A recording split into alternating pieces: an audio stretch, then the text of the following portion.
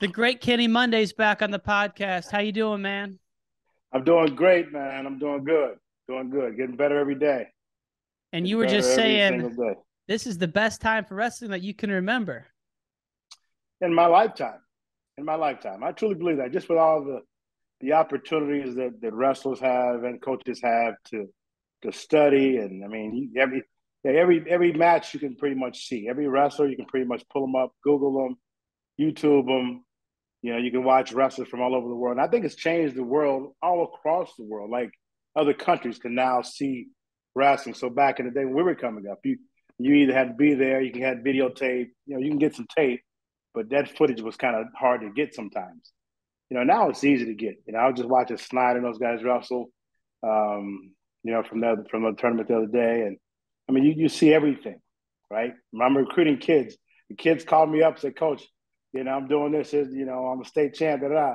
So I put their name in and I can pull them right up. And so you can't only lie about your record these days. You can't lie. So I can just Google it, pull it up. So I think it's that, and I think with the creation of the club teams, it was a different thing. I mean, I think that's changed the game of wrestling. I think it's revolutionized the game of wrestling because we were coming up, we had teams and club teams, but it's different now, right? I mean, you can actually make a living, like a karate school. I remember coming out of college, and my college coach Tommy Chesbro asked me what I wanted to do after I finished school, and I said, "Man, I really would like to do a wrestling academy." And it was just in my mind. Right? This is what I was thinking. I grew up with karate schools, like I said, they were everywhere, and they sustained business for years. And I knew right away that wrestling was the best martial art.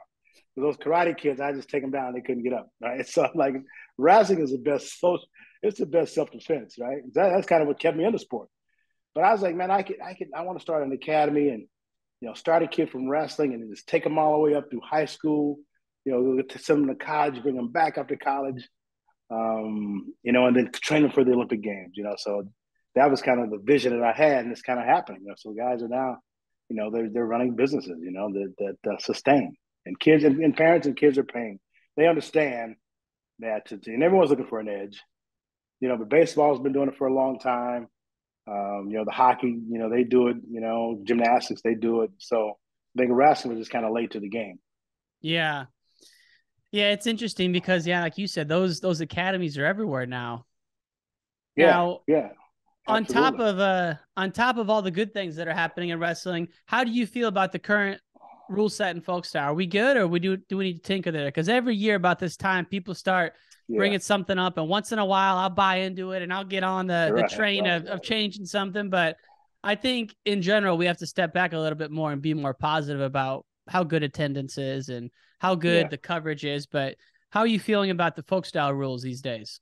I think the rules are good if they're implemented in the right way. I think the referees they have to do a better job at being consistent. I think some of the problems we get into, I think the referees will go back from they're coaching kids, they're coaching high school, then they're coaching college, and those are three different games, right? Three different things. The way you should call a match, you can't go from high school and get into college and not call stalling and the kid is stalling and backing up, and you can't call it the same way, right? And so the rules are that's I see that as a problem that has to be rectified. Um, and I think the rules are good. I think the rules are good. I don't riding time has always kind of been a sore spot for me. I think David Taylor had it out the other day, and I've been thinking about that too. I don't think you should get a riding time until you got the kid on his back. If you got the kid on Yeah. his back, then riding time should be accumulated. As far as just holding on to somebody, because it's so subjective, and because it's contradictory, right? Because you're getting penalized for holding the guy down, stalling, but then you get a point. So if I got 15 seconds left to get riding time, I'm not going to try to take a risk and turn the guy. I'm just trying to hold on to him. But then Mm-hmm. I get penalized. I get penalized for that, right? And there's times where you can't be trying to pin the guy, take that kind of risk when you're trying to get riding time. So I think it's kind of a contradictory rule, but I think wrestling would be better if you we change that rule there, you know. So Yeah, and for folks who didn't see the tweet, David was exactly as you said. You have to turn someone to get the writing time point, and he had a right. few others in there as well. And I know even Adam Terapelli, who's a big guy on Twitter, Yeah, he yeah, says he likes the push out rule in folk style. Do you yeah. like that? I'm Uh, not sold on that one. I'm not sold on that one either. I think, because then you'll get into guys just kind of pushing them out of bounds. And I think the referees just got to make them wrestle. They just got to make them wrestle. And so, but for a guy like me and my whole career, right? Once I got to a level to where I was the best guy and I was the number one guy, and guys were trying to stall and just keep the match close, then I get it, right? So guys will play the edge. Guys Mm-hmm. will play the edge on you. So that's where that rule comes in. By the time you get to the guy, he's out of bounds, right? My 92 Olympic final, that guy ran around. We ran around the mat. I'm chasing him. I get to a leg finally, and we're out of bounds, right? So it's like guys will play the edge, right? Just Yeah. to, just to, to keep from getting taken down and keeping the match close. And that's what you do. If you're not at the level of that guy, how do you keep yourself in the match? You play the edge. You play the edge. You play the edge. You go back and watch Spencer Lee and the kid from Arizona State Courtney? in the finals. Yeah. And that's all Courtney did. He just played the edge, played the edge. And by the time Spencer got to him, he's off the mat, right? That kind of kept him in the match Mm-hmm. until Spencer started turning on. But yeah, so I think there's an argument to be had with that, because guys will play the edge, and of course they did it on me a lot, Mm-hmm. kept him in the match. So yeah, I think that could be, and I like it in freestyle. I do. Freestyle's good right now. Freestyle's in a good place. And Freestyle's in a good place, man. And you know what's good? What's great about it is they're not changing. Like when Fila was in, that's why we almost lost wrestling, because Fila was so corrupt and they were changing rules every month. And every time the Americans would get good at something, they change it. mm-hmm. Right? I remember the time where they changed the rule on parterre where you had to you couldn't turn a guy twice with the same move, right? And so we had just got good. I mean, Bob Goddard was like gut wrenching people, were turning people, got good at parterre. Then they changed the rule where you could only turn them once. Then you had to go to another. So you had to go gut wrench and go to a lace, then back to a gut wrench. So it was like crazy. So every time we get good at something, they would change the rule.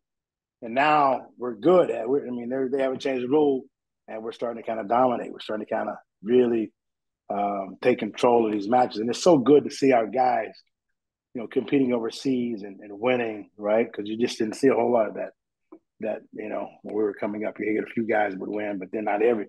We have good showings now. Now, what was the year? Did you ever go to Tbilisi? I went to twice. I went 87 and 88. You won it in both I times won or in just the 88. first? No, 88. I won Okay. in 88. Dave Schultz won it in 87 in my weight class. I got fifth.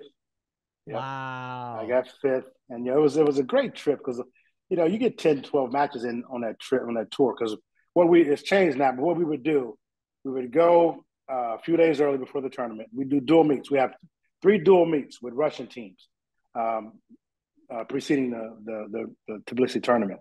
So we'd have a dual meet, and all those guys were like top level Russians, right? And everybody was trying to make the team. And so you get the best guys trying to get their name out there. If they could beat an American, they would have a good argument to be on that team. And so we'd have 3 dual meets, and then we go into the tournament. I remember the year I won it, I had 10 matches. I was 10-0 on the tour.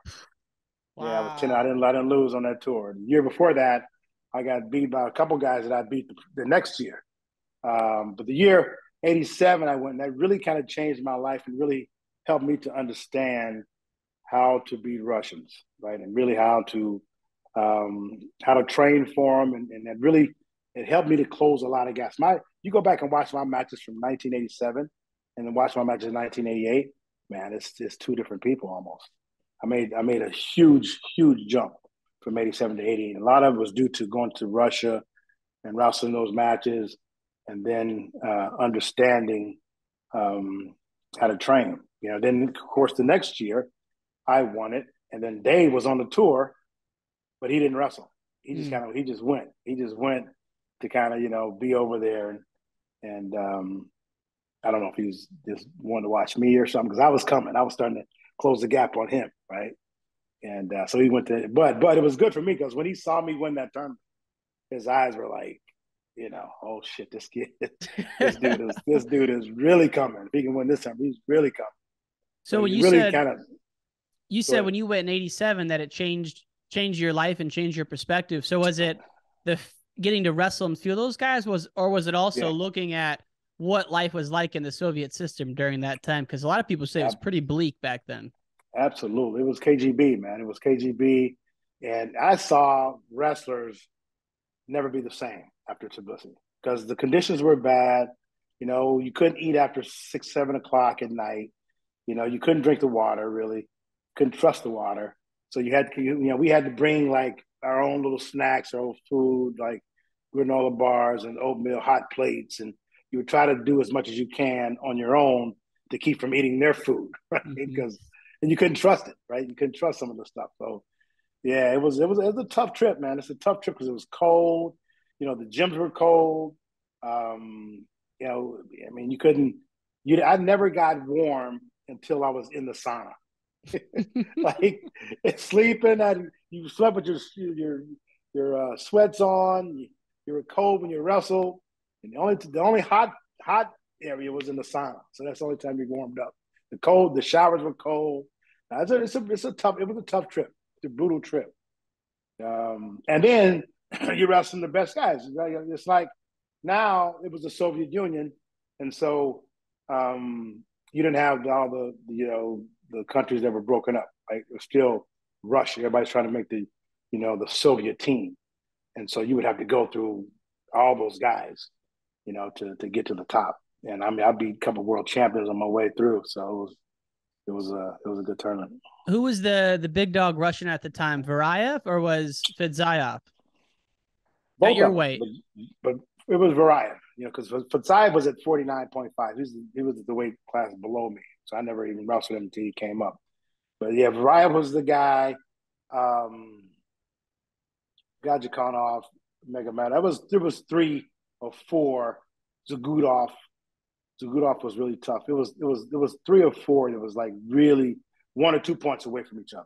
On any given day, either one of them could win. But Variev was probably had the edge on those guys. He was probably the best. But they would wrestle 1 2 point matches. But he just came out on top of them. But yeah, that Zagudov was tough.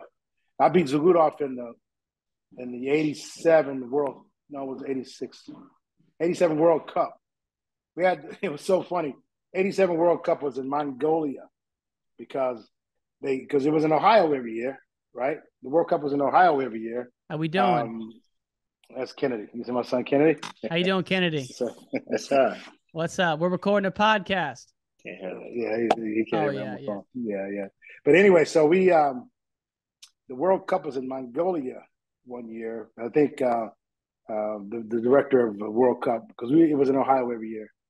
And then I think he passed away. So they moved it that year to Mongolia. That's a And rough place. it was really so cold. It was probably the coldest place I've ever been in my life. And I had Zagudov in the finals, and I beat him in the finals. And so that was the time I won the World Cup. But and he was really. And then I beat him in the finals of Tbilisi In '88. in the final in '88. So who did Dave beat when he won it in '87? He beat Megomedov. And I beat him in '88. I beat him in the semifinal. I had him in the semis.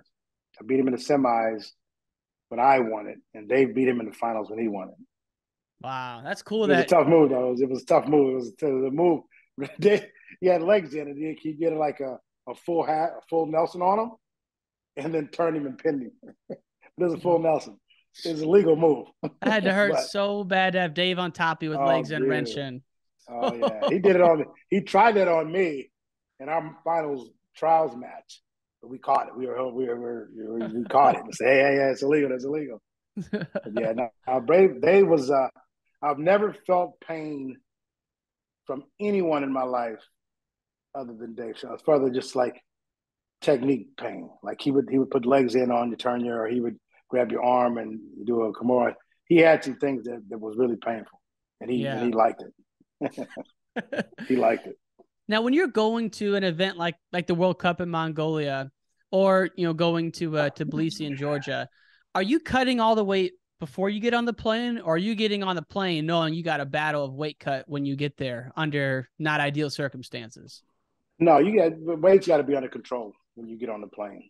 You know, of course, some guys would, at that time, I could lose, 7, 8 pounds in an hour.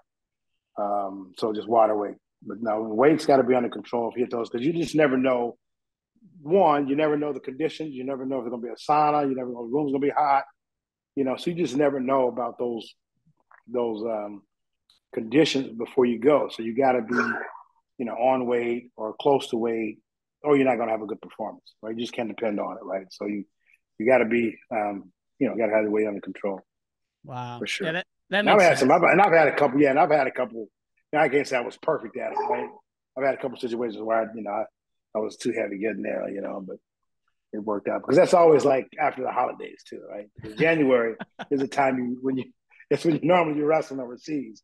It's the first part of January. That's right after Christmas and their whole thing, New Year's, and so it's not a good time. But it's experience. So the first year I went to Tbilisi, that's what I'm saying. I learned a lot. I learned what to expect. I knew the conditions were going to be good. I knew it was going to be cold. I knew, my warm ups had to be good. Getting ready. So it was just experience to get ready for the next Would year. you say that tournament had a bigger impact on you, or the NCAA tournament as a freshman was a bigger turning point for you? Tbilisi. Tbilisi. Yeah. And they both were, but Tbilisi was Tbilisi was probably the bigger one, just because the stakes were bigger, and it wasn't so much the wrestling part of the NCAA's. That was more maturity. And just I was a kid. I just didn't, I wasn't ready. I was cutting too much weight, and I got bigger. That's a whole different story. Let's hear it. I got bigger. Well, my freshman year, I go in wrestling 142. I showed up on campus, went about 150, 151. But every year after my high school career, I wrestled 108 my freshman year. 108 my freshman year. My sophomore year, I was up to 123. My junior year, I was up to 136. My senior year, I was up to 148. And so I grew 10 pounds. Every year after the state tournament, I get a 10-pound bump. And the state tournament's in February, right? And so the next year, I'm wrestling 142 and cutting pretty good weight. Get to the tournament in March. And actually in February, I got bigger. And I went to school. My shoe size was 8 when I went to college. February, I was wearing a 9. I couldn't wear my feet. All of a sudden, my shoes were tight. I'm like, damn, all my shoes are tight. I couldn't figure it out. Like, dang, these shoes are too small. So I had to get a bigger size. And so I was wearing a 9 come March, right? And so Chesbro was like, Kenny, what are you doing? I'm like, Coach, I'm not doing anything. I just grew 10 pounds. And then so the weight cut was really tough, and I just didn't recover in that match. I was seeded 4th going in as a freshman. I had a pretty good record my freshman year. I only lost 4 times. And I ended up losing the quarterfinals, 12 to a crazy match. It was like 13 or 11. And then I lost in the blood round, or the next round, and went out. So it was, so that was just a tough, but that was just maturity. The 87, that Russian tour was more technical, training habits, those kind of things. I knew my training changed. The things I worked on changed. My studying changed.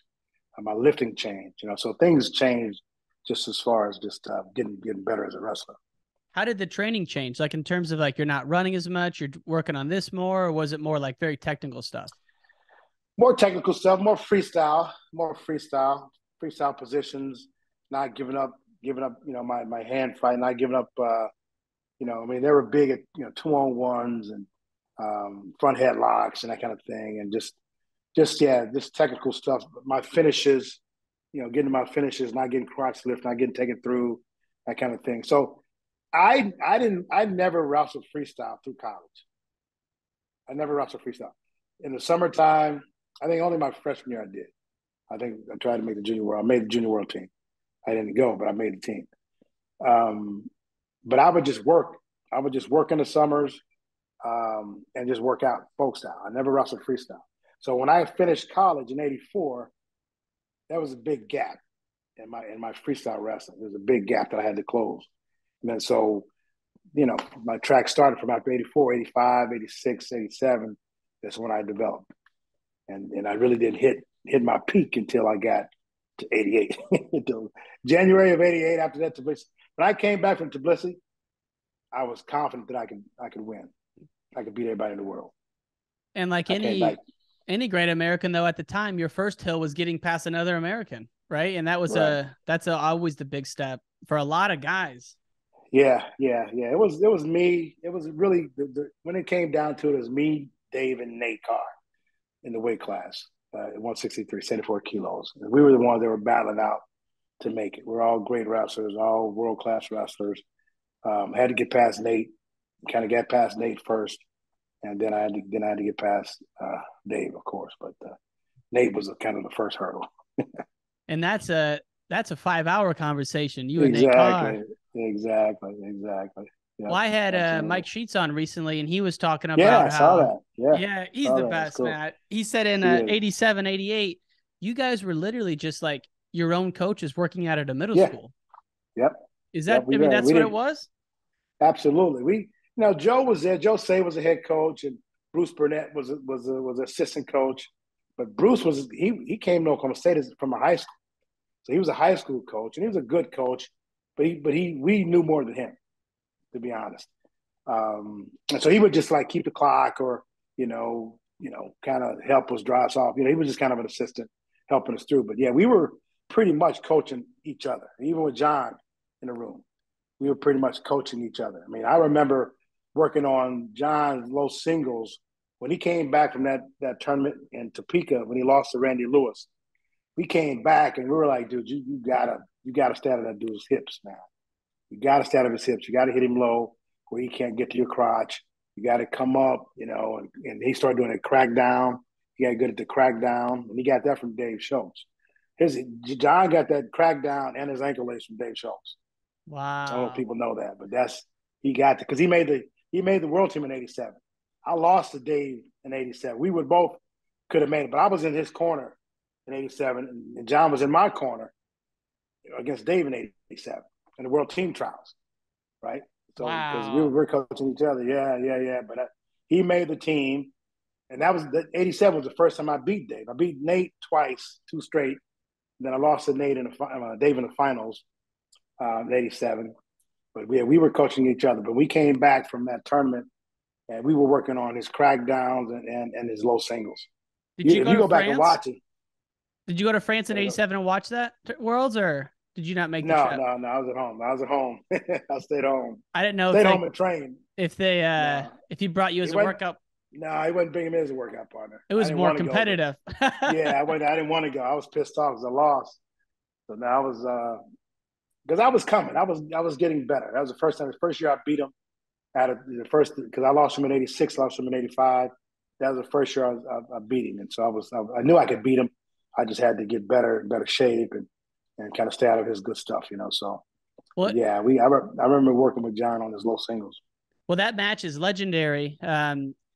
Topeka, Kansas, spring of '88. Randy Lewis has Yeah, been off the mat for a long yeah, time. He yeah, comes in, John's the reigning world champ, and yep, yeah, throws him, goes upper body with him, yep, and he gets yep, thrown. And man, that's a yeah, yeah, historic moment. yeah, absolutely. I mean, John came up on a high crotch and came up try to go around his body, and that's that's right in Randy's wheelhouse. And Randy was so he was he's one of my favorite wrestlers. And watching him grow up, and he was so dangerous, man. And we were around the same time, a little older than me, but he was always looking to score points and throw you on your head. He was so dangerous. But yeah, from that match, that changed John. Right, we came back. I beat Dave in that tournament. Right, and Wow. that set the ladder. That set the ladder to the final Olympic trials in Florida. And so yeah, we came back from that match, and we started working. He started working on his crackdowns, working on his singles, and then you go back and watch the final trials in Florida. what was it? God, I couldn't think of it either when you were saying that. So Roy Jones is from that area. He's from that town. Forget about it already. But anyway, it's in Florida. And then so we went back and, started working on his low singles, working on his misdirections, working on the crackdowns. And so we definitely, we coached each other, and then when I saw stuff, I'll say, hey, John, I think you need to be here. His misdirection, he won't admit to it, but I taught him that misdirection.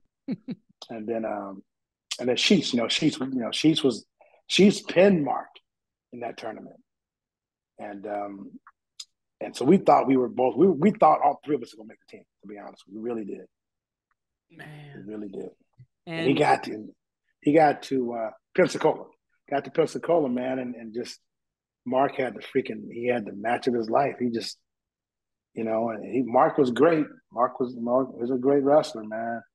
And he had two of the best matches I've ever seen him wrestle. And that's Sheets. People don't realize that Sheets took a couple years off and he gets serious about it, goes to Eureka with you and takes the mats off of Mark Schultz. And, we hear so much about Dave and as we should, but from what I hear I can't remember who's telling me it. Someone who wrestled Mark was like, man, Mark Schultz, he had the kind of a little bit of the mind of Dave and the technique, but a freakish body, like a real athlete's body. I mean, what was he like back then? He was amazing. And I've never wrestled him in a match, but of course, once we made the team in '88, we trained together, right? We wrestled, a few times in practice.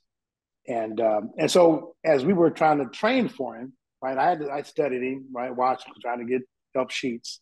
And so we watched him a lot, and knew what he had, and that kind of thing. But I tell you a quick story. It was the last workout before the Olympic Games started in '88, and me and Mark were scheduled to wrestle that day, right? And I'd been off the mat for probably 2 or 3 days, because I had twisted my knee, and I kind of was off the mat for 3 days, just biking and that kind of thing. And so I wanted to wrestle that day because it was really our last time. And so, of course, back then it was 10 guys in the weight on the team, and so our area, they had cubicles for each country and time slots to train. And so we had this one cubicle, and it was one mat, 1.5 mats. So it really wasn't a lot of space. And I wanted to open up. I wanted to go balls to the wall, just really open up. Because I was, the tournament started in a couple of days. And so me and Mark was going to wrestle, and then I'm looking around, and we're kind of starting to drill, and I'm like, man, this isn't gonna work. This because people were running people, that whole thing. I'm like, and I was pissed off. I'm like, this isn't gonna work. I need some space. And so Dave was in the room, right? So Dave, being Dave, said, I'll be back. So he ran down and he did something with the Korean team and got them out of the cubicle, right?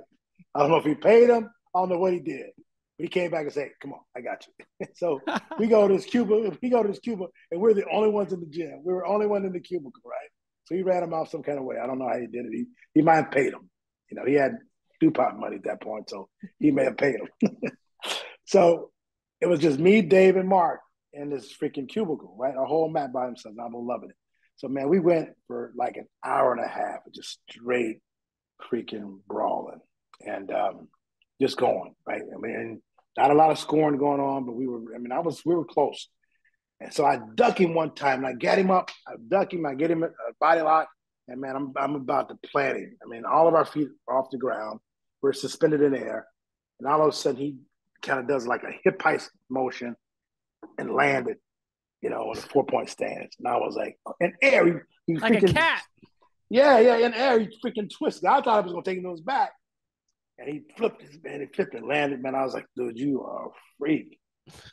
Dave was like over there going, oh my God, what was that? And so, yeah, he was a gymnast.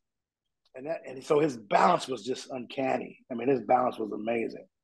Right. And so that's what really made him really good too. That was kind of the difference between him and Dave. Dave would give me fits. Dave was technical and intelligent and sly and slick. He had better technique. Mark was a better athlete. Mark was faster, had better balance. but he didn't have the technical awareness that Dave had.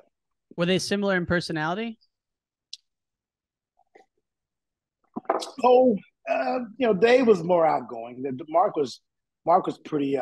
He was a loner. He stayed to himself. I mean, we were at the trials, and he walked past us, wouldn't say anything. He was. Dave was more outgoing. Dave would go and talk to anybody. He'd talk to anybody. Lee Kip told me the story, right? Dave wrestled. He wrestled at Oklahoma State his freshman year in college. No right? wonder. I don't even remember. That's crazy. He went to Yeah, Oklahoma yeah, State yeah. first. Got Shit. third. Yep, at a high school. So he was wrestling Lee Kemp from Wisconsin in the dual meet, right? So they're wrestling, and they're warming up to wrestle. Lee told me he's warming up, and all of a sudden looks up, and Dave was like standing next to him, like, "Hey, Lee, what's going on?" That shit doesn't happen. That stuff don't happen, right? You don't do that in the dual meet when you got two teams and it's a big dual meet, big match. He looks over, and Dave was over like, "Hey, Lee, like, how you doing, man? Look forward to wrestling you." Like Dave was like, dude, Lee was like, "Dude, get out of here," right? But that was just kind of Dave's deal, man. He didn't trip like that. He would talk to anybody. He talked to his competitors. He would talk to me, and I would try to blow him off too, and he'd come talk to me. But that was, and people see that as he's in my corner in Tbilisi tournament, he was in my corner. Of Coaching course, you. he was in my corner. Yep, he's in my corner and he asked me. He asked Bobby Douglas first if I would allow him to be in my corner in the finals in the 80 Olympic Games. And then Bobby came and asked me, and I allowed him to be in my corner. But it wasn't because he was like my coach. He wasn't like coaching me in training camp or anything like that. He would ask if he could do anything, or we'd work out a couple of times at the Olympic training camp in '88. But he wasn't like my coach or anything. He just happened to ask to be in my corner that day. Mm-hmm. And of course, he had wrestled with Ryan, the whole thing. So I thought it'd be cool to have him looking at Schultz too. So it worked out. Now, would you say, in '88, if someone would have asked you who your coach was, would you have said Bobby or like a Joe C, or who would you have said was your main coach? Well, it's funny. I didn't have a main coach. I think Joe was the head coach at Oklahoma State, right? Mm-hmm. And Joe was a great guy. He'd give you the shirt off his back. So anything that I needed, right, to be in the room, or if I had something that I say, "Hey, Joe, what do you think about this?" He would give his opinion or whatever. But he wasn't like today coaching me every day, or setting up my workouts or setting up my plan. It wasn't none of that. He was really more concerned about the college program. Of course, we won '89 and '90 as a team. But as far as my coach, he wasn't really my coach. Now, once we got to the Olympic training camp, each wrestler had a coach assigned to him, and then Bobby was my coach during training camp. Got it. So he was my coach, and he would be in my practices, and he would say whatever he needed to say and that kind of thing. So Bobby was my coach, and he sat in my cornered me every match and that kind of thing. So I would say Bobby, and Bobby was a big influence anyway. But Bobby, my older brother Michael Mundy was graduated in 1974, and he went to Arizona State. It was Bobby's first recruit. And so that was my first real introduction to Bobby, because when my brother went to school there. And then, of course, I went out there one year. I think I was in the 6th or 7th grade, went out to one of the camps. So I was around Bobby a little bit during that time and learned a lot from him growing up, just from my brother. My brother came back with amazing technique from Bobby, and I would pick that up. And then he had a book that I heard she's talking about that book that Bobby gave, The Making of a Champion. That was an incredible book that Bobby Douglas put out, right? The Making of a Champion. And but The it's amount funny, of people coach, that mention that, though, like it's sheets, it's like it's at least, I don't know, once every month, once every quarter, someone's like, "Oh yeah, I saw a Bobby Douglas tape," and that he was like the original entrepreneur, before right. all this stuff. Oh yeah, Bobby had a mind of wrestling that was unmatched by anyone I've ever seen in the sport. His mind for wrestling was incredible. I mean, just his technique, his methods, his concepts. Yeah, Bobby was definitely one of the best in the business when it came to wrestling, Yeah. for And sure. he was a tough guy too. He was a hard ass to a lot of his guys, and they would say that they were almost a little scared of him. Did you ever feel that, or are you more of like on an equal I level with didn't. them? Yeah, I did because of course, I was at that point. I was a man, so he wasn't. When I started dealing with Bobby, he did that with my brothers, and they left. They left Arizona State and transferred to OU. And so when it came down to recruit me, Bobby called me. I'm like, Bobby, I'm not coming to Arizona State. I'm not doing that, right? And so I wasn't going to Arizona State, but yeah, but I didn't experience it just because once I was out of college, it was just it was a respect thing, and I actually, and to be honest, I went to Arizona State when I finished at Oklahoma State because Joe Chesbro got fired. Joe Saban was a new coach. I went to Arizona State. I was at Arizona State 85 and 86 and some of 87. Then I came back to Stillwater, and then that's when me and Sheik started bumping heads. That's when we really kind of got together. I convinced him to come out. Well, I don't know if I convinced him, but I'm like, I was part of it. Like, come on, man, Sheik, come on, man, let's go do this thing, right? Because we were great partners in college. I mean, he was my best best workout in college, all the way up. Yeah. We wrestled in high school, but after that, we were best workout partners in college. And so I knew he brought out the best of me in that room. I can't even imagine those workouts. And yeah, it was crazy. What was it like? I know you never wrestled for Joe C in college, obviously, but you were around him a lot. How would you compare Chesbro and Joe C? Joe was Joe loved the game. Joe was he loved freestyle. The biggest difference was Joe was into freestyle. Joe loved freestyle. Chesbro hated freestyle. He had nothing to do with freestyle. That's probably why I never wrestled freestyle in the summer. And the summer came, you didn't see Chesbro. He was gone. He was doing fishing or hunting or camps. He never did freestyle. Joe was all about freestyle. So that was the biggest difference. Joe loved the world stage. And he was good at it, So So Joe was a more of a freestyle coach. And Joe kind of let you do your thing too. I mean, Chesbro was a better folk style coach, right? He came from the school of Myron Roderick, and so all of his high crotches, elbow controls, fireman's carries, that kind of stuff. That's what Chesbro taught,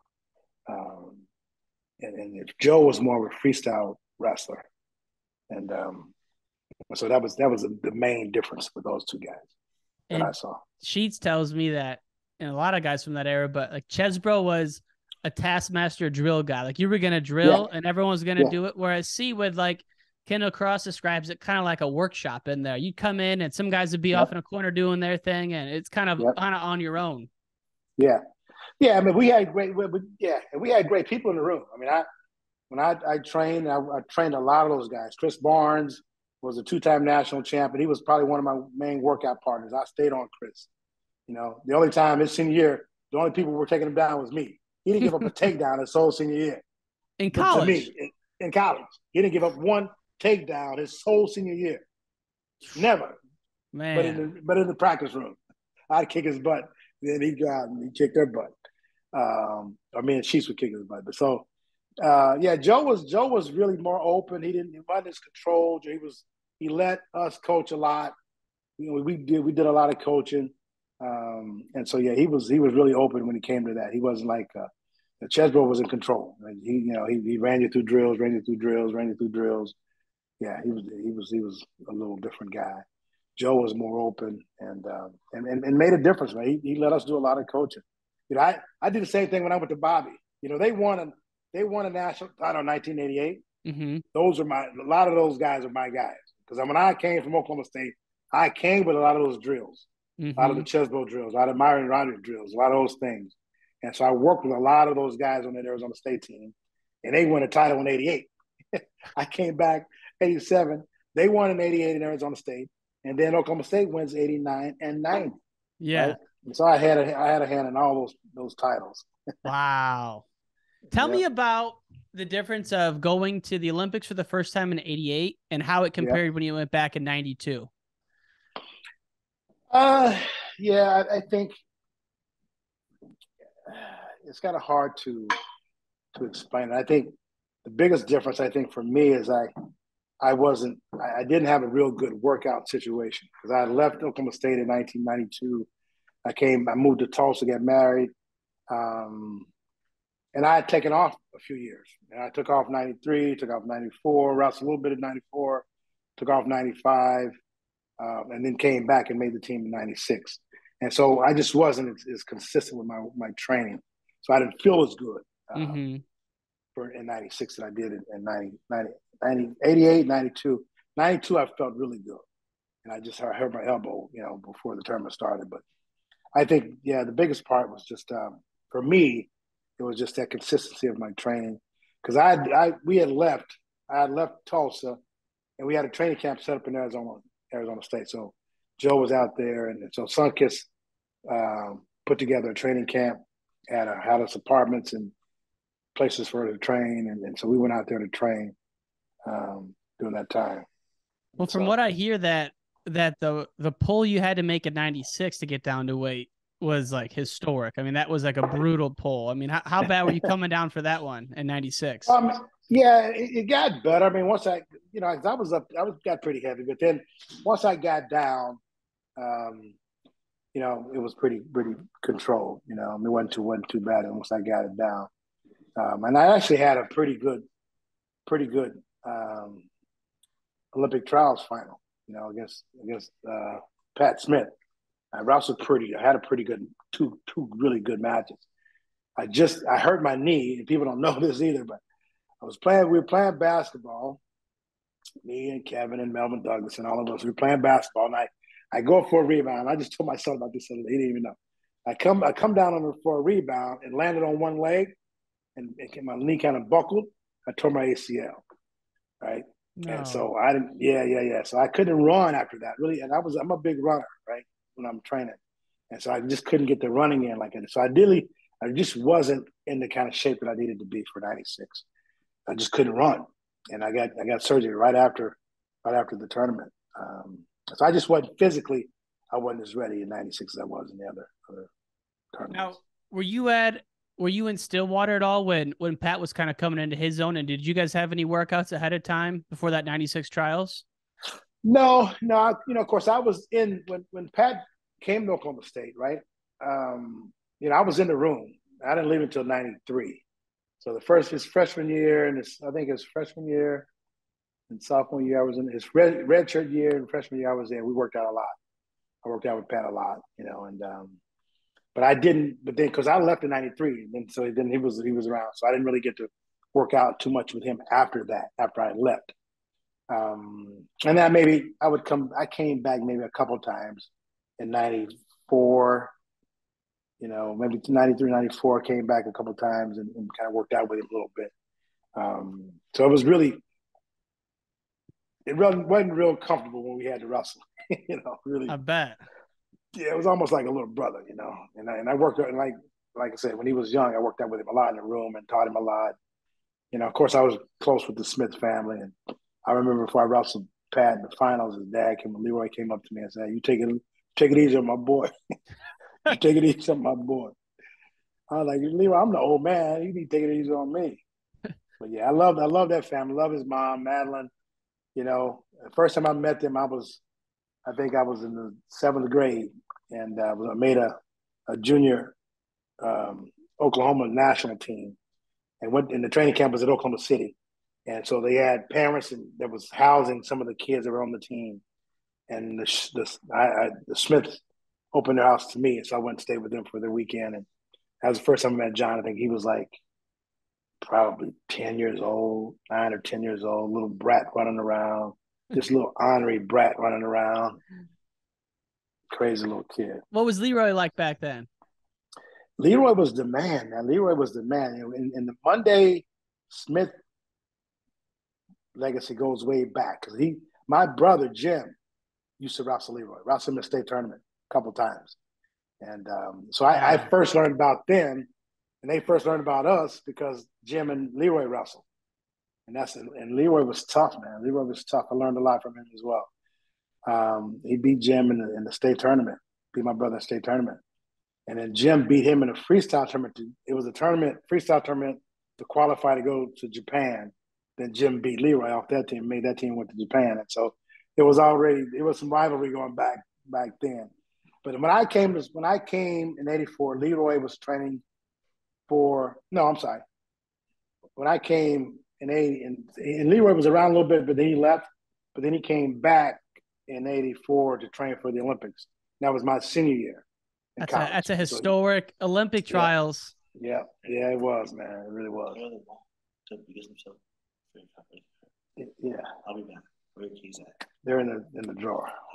Be careful with my card, son. So let's get into the. Yeah. We got Kenny's doing dad duties here. We're doing a podcast. Yeah. So 84 is maybe one of the most historic years ever in terms of Iowa, Oklahoma State. Yeah. You know, Dan Gable involved. So you have the epic dual meet in Stillwater we talked about last time where Oklahoma State crushed Iowa. J-Rob was the coach. Leroy and Gable land. They get in from Tbilisi and the Hawks get blown out. Yeah. You guys go to nationals, supposed to win it. You guys get second. Chesbro gets fired as the coach of the year. Yeah. And then that summer in June, Leroy and Randy have an Olympic trials that's worse. Probably the most debated of all time. What do you remember from all that? It was crazy. It was really crazy because Chesbro, and it was a lot of pressure on Chesbro, and you could feel it, right? We beat Iowa 2 years in a row in the duels. Beat him in '83 duel, beat him in '84 duel, and we knew a lot was right. And Myron Roderick was the athletic director, and he had a lot of pressure on Chesbro, right? And so we were trying to win, and we should have won. And definitely we should have won my senior year. So there was a lot of pressure with that. And then, John was kind of like me. He was seeded third or fourth going into the national tournament, got beat second round. That kid gets beat, John gets knocked out of the tournament. So he didn't win a match for us. Maybe one match. I think he won his first match. But didn't really score any points on us. And we ended up losing by maybe 4 or 5 points. So that was a tough one. And then after that, Chesbro gets fired. And then were you guys all shocked by that, or are you kind of expecting it? Well, we kind of expected it just because there was a lot of talk, right? Myron and Chesbro wasn't getting along. And, it was so crazy. There would be banners. There would be airplanes flying over the football games with Fire Chesbro. And I don't know where that came from. What? Right? Yes. It was planes would fly over the football game, and it would in a couple of banners and it would say Fire Chesbro. Unbelievable. Yeah. Holy smokes. And so there was a lot going on, a lot of pressure on Chesbro, and he was a great guy, great coach, Coach John, Coach Leroy. But we should have won. We should have won. The guys just didn't. Had a couple guys, and I heard Sheets talk about it too. A couple guys didn't have good tournaments, and we end up losing. But of course, Iowa was, they were the referee's favorite. But then, of course, and then after that, then that happened with Leroy and Randy, and that was a mess. That was a tough one, So yeah, I released an episode that I did with Royce for the Smith thing, and he was like, I was just a freshman in '84, and I drove down with Rico, and we slept in a truck, and he was saying he said he always wore cowboy hats at those duels. Yeah. Oh yeah. Oh, Royce was a character. He was a character, and he was tough. And then Chipperelli came to stay with me for a couple months after I won in '89. I won '89. He's like, I'm coming to Stillwater. Him and Chris Campbell came to train with me. 2 Iowa boys came to train with me in Stillwater. I'm so glad you brought up Chris Campbell, man, because I'm finally getting him on the podcast in 2 weeks. I saw that. Tell me about, for the generation who they hear the name Chris Campbell, don't know about it. What kind of impact did he have on all you guys coming up in that time when he came back in '92? Yeah, Chris was an incredible guy, right? Incredible guy. And of course, as a kid, I watched him in Iowa and watched him win, and just being a black wrestler, you kind of identify with, of course, all the black wrestlers coming up before you. Of course, I had him and Lee Kemp and Carl Adams and Jimmy Johnson and all those guys. I paid attention to, of course. But yeah, Chris was amazing. So he calls me up after I beat Fazia, right? I mean, probably the next week, he calls me up Monday. Dude, you beat Fazia. That's incredible. He's all going all about it. He's like, man, that was amazing. Da, da, da. You the man. Dude, I'm fired. You got me fired up. I'm coming back. What are you talking about? I'm coming back. You coming back? Yeah, I want to wrestle. I want to wrestle. I want to wrestle. And I'm coming to Stillwater. And so 2 weeks later, he shows up in Stillwater. Wow. He came to train. Yeah, he came to train and ended up making the 90 team. Made the 90 team, and then the 91 team and the 92 team. Yeah, so he came back, and we trained a lot. We trained a lot between when he came back after '89. He would come to Stillwater. I'd go to New York and train with him some. He's living there, and I learned a lot from him, man. He was a incredible guy. That 92 team was filthy. Because didn't Carr go down to make that team? No, that was in '88. That was '88 when he went down. Okay. Yeah. I beat him the last time we wrestled was in that '87 World Team Trials.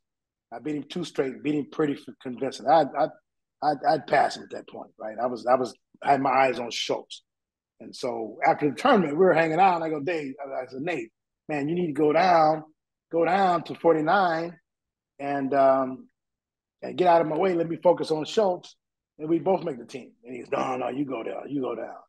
And then a couple weeks later, he calls me up and said, all right, man, I'm going down. So, yeah, he went down, and then we trained together. So he came, that was 80 after 87 World Team Trials. That next year, he came down to Stillwater, and we trained together. And he made the team, went down to 49, beat Metzger. And Metzger was the guy, right, in 49 for a few years. Metzger was tough. I wrestled Metzger in college. He's one of the best guys I ever wrestled. And really? And so then Metzger was one of the best guys I ever wrestled for sure. He's wow. He's so tough. who was that guy in 92 then? Was it Townsend Sanders or was that 96? Like that for me? No, who's that? Like that 49 pounder? Yeah. Yeah. And it was Townsend. Townsend came up, right? So Townsend came up through the ranks. And I remember I'd spent some time with Townsend when I went to Arizona. Mm-hmm. And he just kind of came up through the ranks, man, and kind of ended up jumping levels. And him and Zeke were training together too, so I think Bobby had him. And did Bobby have him or did Leroy have? I can't remember. I think Bobby would. Had to be Bobby, I would think. Yeah. I think Bobby was a coach. So he just kind of came up through the ranks, man. He was hungry, and I got to spend some time with him when I was in Arizona, and kind of showed him some things. And look, man, this is what you do, And he picked up some things, and he ended up being the guy. I don't think Carr made the team again after '88. Oh no, I'm sorry. He made 90. He made 90. He made the 90 team. Did he make 89? No, he didn't make 89. He made the 90 team. He got beaten 89, and he came back in 80 and 90, made the team. And I think that was his last team he made. Man, there's so many studs back then. Dude, it's crazy to hear about it. I mean, because then 96, you had another great team, and then we kind of went through a little bit of a dip, for about 10, 15 years as a team. Yeah, at least. Because I'm doing a piece now on Henry Cejudo, and it'll be live in April or May. But he, when he won in 08, he's the only medalist for freestyle. I know it. We were struggling. I think a lot of it was just because of, I don't know. I think it was the athletes. I think we had a different level of athletes coming through because our generation came, and we were on the shoulders of greatness, right? And once we retired, those guys just, they just, for whatever reason, we didn't have good guys coming through there. So, well, you guys had that level. You guys had that 72 team to look up to, and that's one of the best teams ever. Exactly. I mean, that's what did it to me. I was exposed to greatness, but they had some guys that came before them. I just think, I don't know. I think it was a dip. I think a lot of the older coaches got out of it. I don't think Gable wasn't coaching, Douglas wasn't coaching, Jay Roberts wasn't coaching, Wick wasn't coaching. So there was a dip in coaches, and we were kind of going through our transition and not really coaching. So I don't think they had the coaching that they could have had coming through. So yeah. Well, it's awesome to see where we're at now. I mean, we're witnessing greatness. We got Jordan Burroughs, unbelievable what he's doing. We got so many guys, and it's so deep. You know, you look at what happened at the Zagreb tournament 2 weeks ago. We had a lot of guys there, and man, it's fun. And I hope Russia gets back in there. And I know, man. That's so sad. It's so sad. I was just talking to, I was talking to someone last night about Russia and not knowing if they're going to be at the World Championship this year or I was talking to one of my sponsors from Morgan State, and I was telling them about just the Olympics coming up in 24 and then 28. It's in LA, so I'm trying to get them on board. I'm trying to get them on board for to get behind some of our guys. So Quincy being one of them, to get behind him to get ready for 24 and 28. And so, we're talking about Russia not knowing if they're going to even be there, which that would be sad because there's always an asterisk by your name if the Russians aren't, if you win it and the Russians aren't there, just like in '84. It's not even our. I was gonna say it's not even our athletes' fault, but like it's gonna be a mark on them. Unfortunately, just like 84. But I was also thinking in 80, and then in 21 when they had that World Championships a month after the Olympics. It's like it's a Worlds. Yes, it is. Of course, it's an amazing thing, but it's not the same. And the Worlds before an Olympics like this year. This is what determines the Olympics. So that Russia's got to be in this year. We got to make. Hopefully, it makes it happen. That's right. Yeah, it would be a sad thing if they're not there because we know they're some of the best ever, and they're gonna have a strong team, and they always do, and they always bring out the best in us. I would hate for them not to be in the tournament. I would hate it. I would hate that. Man, it's just not a true Olympic Games, right? It's just not. It's just not. And we need the Dake Sidakov match. We've been deprived of that match, and it's not right. I don't know why they're doing that to us. I mean, back in your era, you guys would have had 3 duels by now. Yeah, no doubt. Exactly. That's the thing. We'd have dual meet. And I was just telling the sponsor about that too. I'm like, we used to do dual meets, bring the Russian team in. Dude, we would have sellout arenas, right? It's so sad to see these gyms now, but we bring a Russian team over and it would be sold out. I mean, it would be packed at the places when you have a Russian USA team. And that's how competitive it was, and people would want to see it. But the Russians would come over, the USA, we'd go over there. But the matches here would be sold out when we watched the Russian team. And when you went to Russia, would there be a lot of fans there too? Yeah. Oh yeah. Yeah, absolutely. I mean, big fans. They're some of the best fans in the world. Of course, Iran. Iran's got crazy fans, kind of like Iowa. Yeah. But Russians show up. They do show up. Did you wrestle in that event in Pittsburgh? I did. Twice. Who did you wrestle there? The first time I wrestled Gazikanov from Russia. He was the guy. He had made the team. And then the second time I wrestled the Bulgarian world champion from 1990. I forget his name. I'm getting too old. That's a fun event, though. Oh, dude, I won $25,000 both years in a row. Right, so you get $10,000 to wrestle and win, and then I got the outstanding wrestler both years, and so I got an extra $10,000, right? And so it's so crazy because if you didn't score, you didn't get paid. And so the guy I wrestled from Bulgaria, I shut him out, and at the end of the match, he's like asking me to let him score, and I didn't let him score. But if I would have let him score, I would have got the OW. I wouldn't have got the OW that.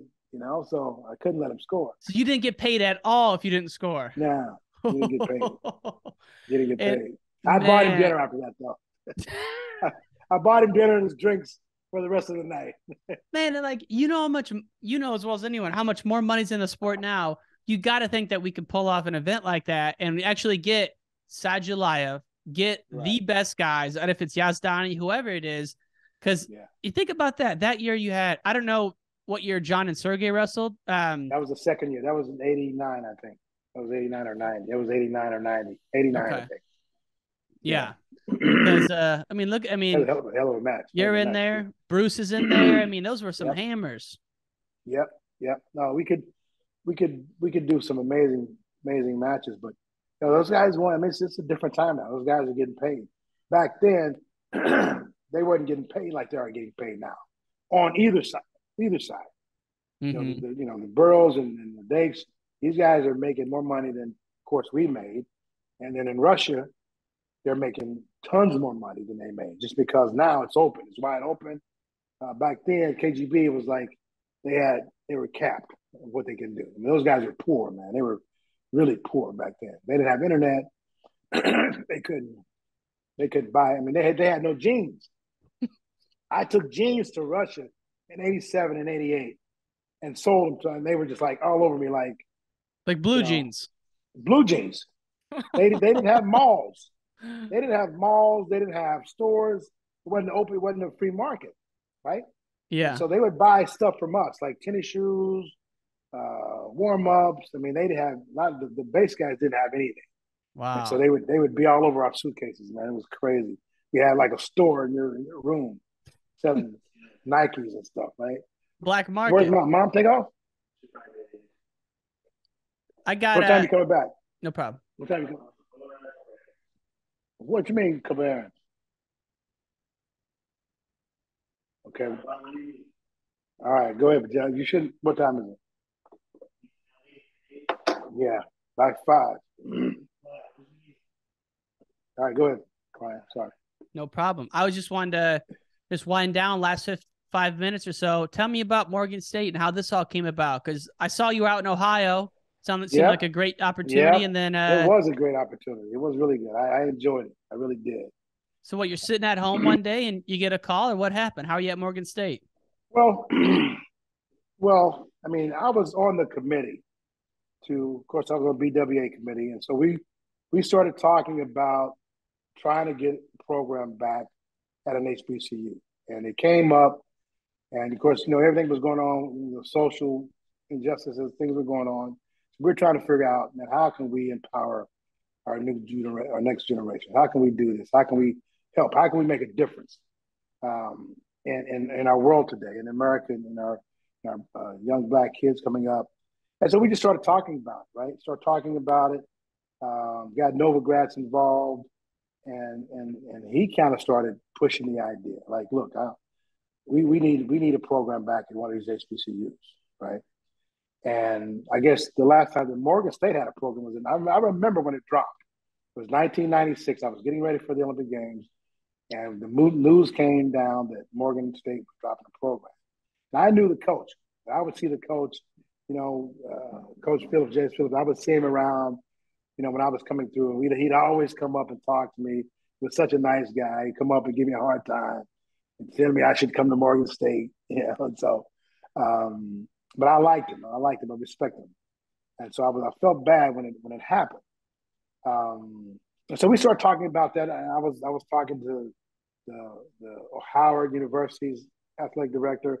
I had a friend that knew him, and so we're trying to see their interest there. Hampton, I mean, just some of the different HBCUs. Morgan State was on the table, and Morgan State showed the most interest in allowing it to happen. And so when Novogratz came and said, "Hey, I'm gonna donate $3 million to the program, and endow the program. What can we do?" And so we started talking to Morgan. They showed interest. It's like, okay, and then it started moving forward. Right, Kerry McCoy was on it. Jaheed was on it. He was on the call. So the committee was really trying to push it. Right, I wasn't even thinking. I never, to be honest, I had never really wanted to be a college coach. I was kind of more in the freestyle. We went through that whole deal in '91 with Joe Say, the NCAA violation, and Joe got turned upside down, and we won 2 in a row. We would have won 5, 6 in a row, to be honest with you. Yeah. From '89, John ended up winning again in '94 3. But we had the team with Alan Freed and the Perlers. We'd have won. We'd have had a stretch. And then that hit, and I watched it, and it was like he's treating these kids like criminals and turn Joe's. He wins 89 and 90, gets fired. He just built a brand new crib, gets fired, and he's on the top of the world. Now he's a criminal. Like, they treated him like a criminal. That had to hit him hard. Oh, dude, I'm watching it, and it screwed up our team, right? And John and I, we were co-head coaches in '92. Isn't that the craziest thing you've ever heard? Like the fact you guys were training. We were training, and all of a sudden it gets thrown on our laps. No coach. Dave Martin was one of the athletic directors, throws on our lap, said, "You guys run the team." We ran the team, and we did a pretty good job. We ran a team as co-head coaches in that year, '92, and then so watching that, I was like, man, I just really don't want to do this, So kind of soured me about being a college coach, and so I really didn't want to do it. And so we got to this point. Right now, in freestyle, I'll be the RTC coach, whatever. I've been in the programs. I've been around John, his freestyle coach, and of course Coleman, his freestyle coach. And so I've been around the programs and watching these guys. But when it came down to it, Ryan, and I wasn't thinking about it. We had guys that were like in their final interviews. Nate Parker and Novogratz kind of came back and said Monday, give this another thought.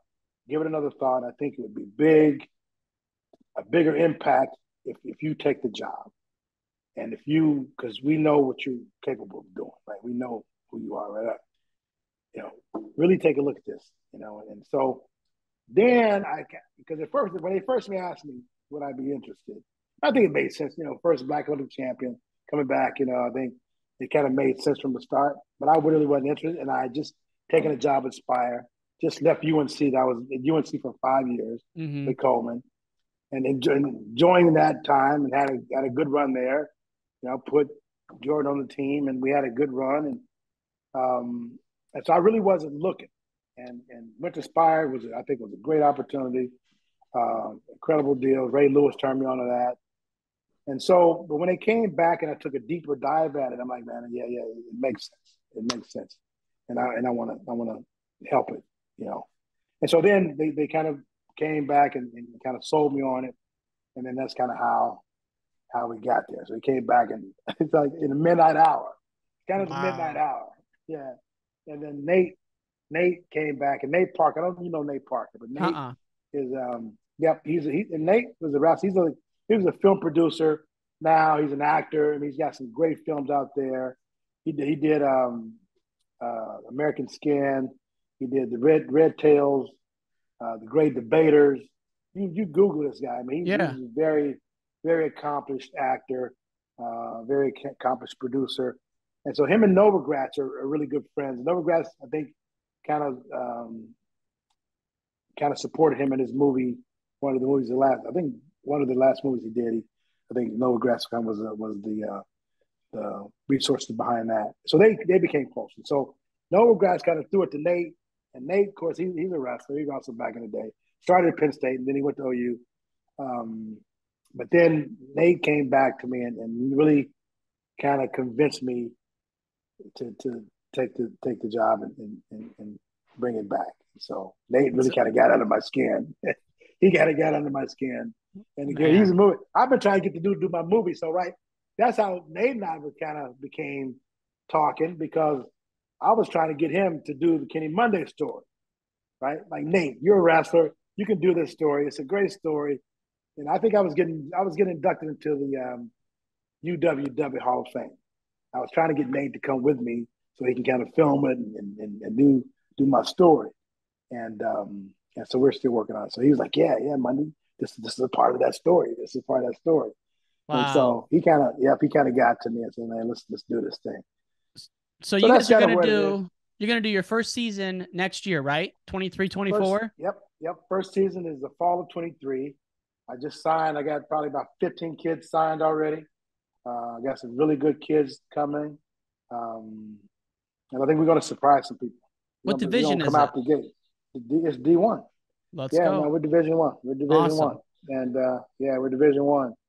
And so, our first tournament will probably be, we'll probably be at the Princeton Open, and then we're going to Vegas for the Cliff Keen Open. And Esposito called me the other day and said, Monday, I got this choir we're trying to put together for the Hall of Fame deal, and he wants us to come back and be a part of that. So it's been great, Ryan, just because, man, I'll tell you what, all over the world, I've had people call me or message me or text me and so excited about Morgan State and its wrestling and bringing it back. And of course, as wrestlers, we never want to see a program drop. Never. It broke my heart to see Fresno drop, right? I know the athletic director. I grew up with the athletic director at Fresno State. Guy lived 2 blocks from me growing up in Tulsa. No shit. Yeah, yeah. So I know him, and so I went out there after they brought the Cobain, brought him back. Steiner calls me and said, Monday, I just met Terry Toomey. He's the athletic director. I just met him. I'm like, yeah, it's my homeboy. I grew up with him. So I went out there for the coaches clinic. Got to hang out with him, went to the football game. Everything is good. He loved it. He wrestled in high school a little bit in my high school. He went to my high school.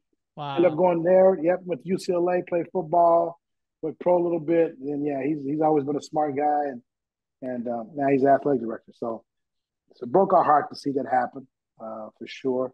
After it came back, and so And they did the Steiners dirty out yeah, there, man. They tried to do them real. And you talk about the NCAA having some issues. That's another yeah, situation where, Terry Steiner or Troy, which one was out there? Troy, Troy. But he's fantastic. I'm glad he's at Minnesota yeah, and would love to see him, back in the yeah, coaching ranks at yeah, some point. yeah. Now it's tough, man. It's a tough deal because they were doing a good job. They were doing a good job, and they were gonna.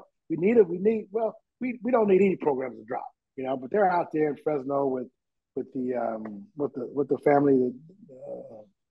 I say Abbas? family, not the Abbases, but other family they bankroll a lot of stuff. They work with DC on their stuff in Oh, the league. I know you're talking about Zinkin. Zinkin, exactly. Zinkin. They're out there with the Yeah. Zinkers, and they got kids coming up, wrestlers coming up. They're a great wrestling family. That Valley's a hotbed too. You got Yeah, the Terrapelli boys are each coaching high right. schools. You got Yeah, yeah, that's a yeah. A lot great of good kids area. coming out. A lot of kids. Z can't get all those kids. Yeah, He can't get all seriously. those kids. Man, And so that yeah. Cal Poly's coming on. Cal Poly's trying to make a difference. But yeah, Pendleton's doing a good we job too. He's getting a yep. lot of those Yeah. California Oh kids. yeah. Exactly. Because he was out in that area, right? So he's got what's the name out there with him? Munoz. So he's got a pipeline now. He's got a pipeline. So yeah, it's always tough to see that happen, So, but I I know that Morgan State's got to be a sustainable program to set the standard for everyone else. We're going to be the standard bearers. I know this game. I've mastered the sport of wrestling, and so I just got to get that support. But it's been crazy, man. It's been crazy. I mean, when I first got the job, it was probably 500 emails and messages from people all over the world. It's like Nice. kids, parents, coach, I want to wrestle for an HBCU. I've always wanted to wrestle for an HBCU. And to be honest, coming out of college, it wasn't, I don't think I was recruited. I was the number one recruit. But if I would have had probably someone like a Bobby Douglas or Carl Adams or Lee Kemp, say Lee Kemp was a head coach at Morgan State at that time, I would have looked at it. I would have Really? looked at it. I might not have gone just because I'm an Oklahoma guy and I was going down to Oklahoma State a lot when I was a kid. I had I had some love there, but I would have definitely paid attention. I would have definitely looked at it and say a Lee Kemp or Bobby Douglas was an HBCU. So what does And that so for mean, me to be here, HBCU? I mean, I know what the acronym means, but like, what does it actually mean? Like, what is it? historical Black College University, And how does the historical school Black get College. get that way? It's just through the tradition of the program, or there's a set number of them. Yeah, I mean, you go back and research. I mean, they're all over the country. Okay. Fisk, Howard, um, and they're some of the best colleges out in the country. Um, you know, probably, I mean, 70% of attorneys, Black attorneys, come out of HBCU. Wow. Yeah. That And would be so it's just awesome to get a wrestling presence at all those, you know? we're going to have wrestling presence. To be honest, when I was a senior in college, I was already signed to Oklahoma State. Ricky Stewart was the national champion in I think it was 79. Yeah, 79. And the guy he had in the finals was Bucky Smith from Morgan State. From Wow. Morgan State. Yeah. Wow. And I remember. I remember going, man, who's he got in the finals? Watching the tournament. Oh, he's got the kid from Morgan State in the finals. So yeah, so Ricky beat a guy from Morgan State. Ricky was my probably one of my toughest workouts ever. This guy, I never had the baddest day I had in the wrestling room ever was with Ricky Stewart. I stayed out one night. We had practice like on a Saturday morning. I went out with a lady friend. I came back and was out, way too late. We had practice early the next morning. I was late for practice. Chesbro was pissed off. Puts me with Ricky. Ricky, that time, I'm a 42 pounder. Ricky was a 58 pounder. Yeah, 58 pounder. And so he was bigger, stronger, strongest thing I've ever wrestled. And I had to go with him that next day, and he kicked my butt for like an hour, 2 hours straight. Just brutalized me. And he just told me to teach me a lesson, and he did. I never did that again. Never did that again. I learned my lesson as a freshman. He kicked my butt for 2 hours. That was the worst day of my life in the wrestling room ever. Still to this day. Ricky was strong. And then, of course, Ricky won a national title that year, and then he pinned Schultz in the finals the next year. Was he the guy who had a crazy fire, Vince? Like, what was his? Yeah, he did. That's right. Yeah. House caught on fire. Yep. Yeah, man. Yeah. Well, Kenny, Ricky was tough. Ricky was a guy, and I tell you, I beat Nate. Nate was the defending champion my sophomore year. He won my freshman year at 150. I went up to 150 my sophomore year, and that's when I started wrestling Nate Carr. But I beat Nate in the first time we wrestled was in the dual meet, in Iowa State, and I beat him as a defending champ. And I knew I had confidence that I could do it because I was starting to kind of beat Ricky in the room. And so I count Ricky. So I kind of get into the last success with him. I'm like, if I get this guy, I can beat Nate, right? Mm-hmm. So, yeah. You said that back in the day, Nate Carr was as good of a trash talker as there was. Is it true that he would do it on the mat? Oh, yeah. He was the best. He was Nate. I beat him that year. That time I beat him in Iowa State, when the referee went to raise my hand, he raised his hand. He was funny, man. Didn't you pin him at the Big Eights that year? I did pin him. I beat him. I pinned him in the Big Eights. Yeah. Then lost to him in double overtime in the NCAA finals. Yeah. Man. He got two titles from me. Wow, man, I was interviewing KJ for the Henry Cejudo doc back in November. Yeah. And I was telling him, I want to do a series called Rivals, right? And just do like each episode on a different one. And I was with KJ, so I'm like, you versus Royce would be fun just because they're both great storytellers. And he goes, if you do it, I'll only do it if you do Nate and Kenny, because that one right there is the all-time greatest. So I'm like, there's no problem there. I'd love to do that one. That's right. That's a documentary that needs to be told. Yep, absolutely. We brought out the best in each other, that's for sure. And but we were cool off the mat.